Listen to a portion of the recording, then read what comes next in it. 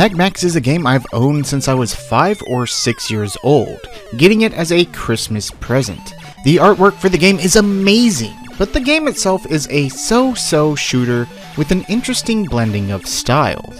On top of the cool concept of gathering parts of your ship to form a large robot which gives you extra firepower, allows you to take more hits, and even wield a lightsaber-like sword, the game offers warps that take the player into an underworld area that plays a lot more like a traditional shoot-'em-up.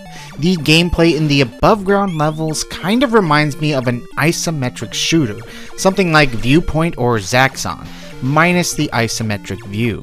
Once you finally make your way through a level, either above ground or below, your choice, you then fight a three-headed dragon named Babylon, who resembles a Godzilla character.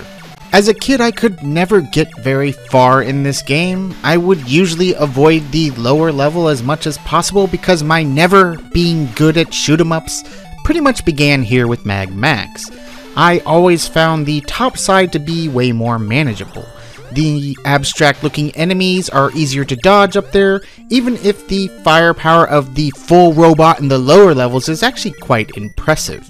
The upper level enemies are definitely weirder, but being able to shoot objects that turn into robot parts kept me alive longer. Eventually I was able to alternate between the upper and lower levels, especially if one of them hit a hard part and the other level would be the easier route. When I'd get to a spot I couldn't pass, I would simply warp to the higher or lower level in the game.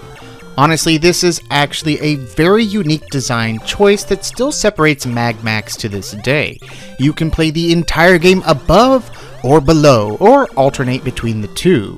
The game is still uniquely its own thing decades later. I don't remember how far I was able to get in this game as a child. I remember seeing the ocean level and maybe the last level. On skill alone, I think I may have made it to the 3rd or 4th level, but on occasion we would borrow an NES game, Genie. So I do remember finding out that MagMax is an endless looping game. It just goes on forever. You can pretty much beat this game in about 15 minutes, but your reward for beating it is starting back at the very first level. This kind of gives it an almost Atari or, well, retro arcade feel, but considering this is a port of an arcade game, I would say that fits. If I had one big complaint about the game, it's just that even as a kid, I liked the game, but only ever found it to be okay overall. There are some cool ideas at play here, the controls are very responsive, and I love the music, especially in the underworld. But the overall package is it's just okay. I've always found the game to be engaging, but unexceptional overall, finding the most enjoyment out of popping it into my NES for occasional play, getting my fill, and moving on. This is definitely a game I've enjoyed over the years in short spurts. There's nothing broken here, the game plays well enough, but there's also not a lot of depth to MagMax's gameplay either. The bottom line, MagMax is a simple shooter with some cool ideas. Building a robot, fighting a dragon, that's pretty cool. Its gameplay is a little shallow and a little repetitive, yet still engaging enough to get some enjoyment out of.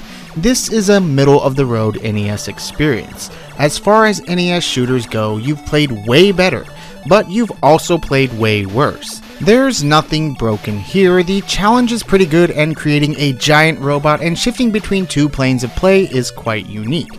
If you own this in childhood, give it another try. For everyone else, it's worth playing. Play it for a bit, get your fill, and move on. For occasional plays, this game is enjoyable, but definitely won't appeal to everyone.